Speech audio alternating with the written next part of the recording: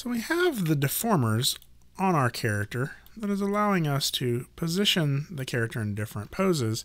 However, that's not the same thing as a rig. So as we've mentioned before, a rig is how the animator can interact with the deformers in the model in order to get a performance or acting or animation out of that character. So for example, if I were to grab the root control right now and try to make the character squat, the feet are going to go to the floor. To manage to make the character squat, I would have to rotate both of these and then rotate both of these, and it's just going to take a lot of extra work just to make our feet appear to stay on the floor. That's not very easy to animate. So what we're going to do is go ahead and put some IK on these legs. So if we go to skeleton, create IK handle, and go to our options box, make sure that sticky is checked on, and make sure that we're using rotation plane solver. And then I'll click on the hip first and then the ankle. So that gives us an IK. And if I were to grab my character's hip now and move it, you'll see that the foot kind of stays on the floor. So I'm going to do the same thing again on the other side. Go to skeleton, create IK handle, click the hip, click the ankle, and so now we have this. So that's working pretty well. So now we need some sort of method to interact with these controls. We don't want to have to manually be animating on the joints themselves. So I'm going to hide that so we can see it a little bit better. I'm going to go ahead and create a NURBS curve in order to create a controller for our rig. I would like to be able to animate on the fewest number of objects possible and still be able to get a good animation out of this. So if I click the NURBS circle, we get a circle here in the center. I'm going to go ahead and hide the mesh, and then while holding down V, I'm going to move this, and you'll see that it starts to snap to each of the joints. I want to snap to my root joint. And then I can scale that up. And now when I look at our model, now I have a controller that is in the same location as our joint.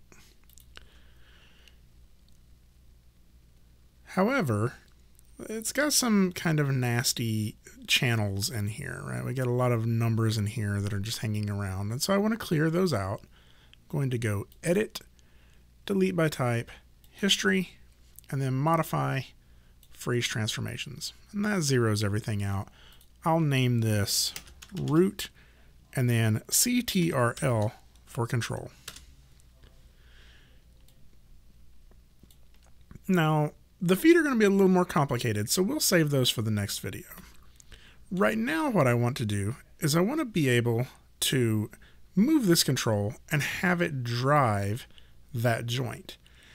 I could parent the entire root underneath this control, but if I did that, I would have to break the chains in order to parent other things to other things later. So instead of using parenting, I'm going to use a new type of thing called a constraint. So if I select the control and I go to root and I go to constrain parent, what's going to happen is when I grab this control and move it now, it's going to drive our character's root control. Now let's talk about constraints just a little bit. I'm going to open up our other version of Maya here. So if I have 3 objects here,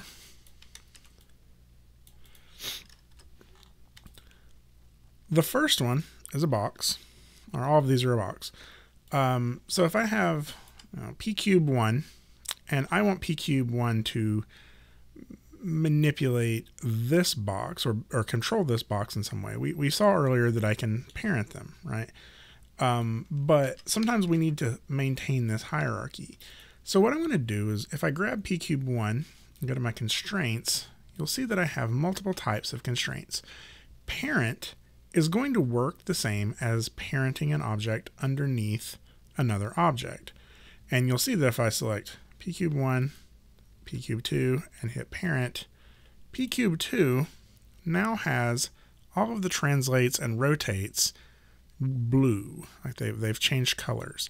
You'll also notice that P cube 2 has a constraint underneath it. And now if I moved P cube 1, P cube 2 goes with it, and if I rotate it, it goes with it.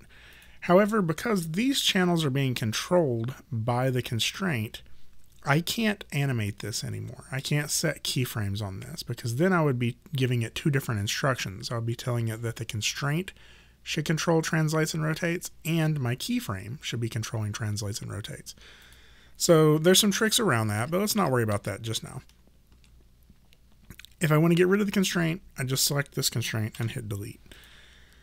Now, I can have some other kinds of constraints here as well. There's a point constraint and an orient constraint. If I select these boxes and I just do point constraint, watch what happens. So it appears P cube 2 disappeared. It didn't. It just moved it to the same location as P cube 1. So now they're right on top of each other. And if I were to move P cube 1, P cube 2 goes with it. Now if I select P cube 2, you'll see the translates are being driven by P cube 1. So whatever is on P cube 1, P cube 2 will get those in the translates. But if I rotate P cube 1, P cube 2 does not rotate, because the rotation channels are still being controlled by something else. Or by nothing else, actually. It's being controlled by any of the information that I give it. So that's the difference between point and parent constraint. Now, something I'll show you, and undo until that goes back. I can still do a point constraint, and in the options box, choose maintain offset. And now if I hit add, it doesn't move the box, but the translates are still being controlled by this box. All right, so I can move it, but when I rotate it, it doesn't affect the rotation of the other box. So undo.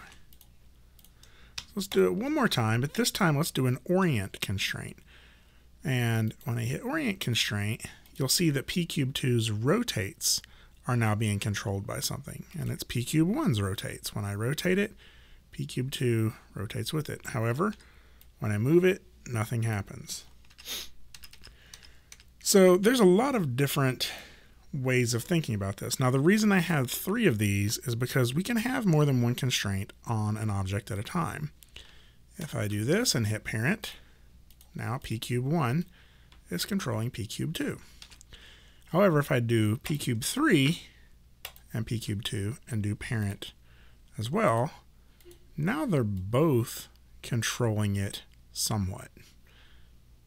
So there's some interesting stuff with this that allows us to do a lot of constraining and controlling of other objects without actually having to mess up the hierarchy. So back to our character. We have this parent constraint, and it is driving both the translates and the rotates of our root control. And that's how that works. So for the feet, it's a little bit more complicated. And I'm just going to go ahead and pick that up in the next video.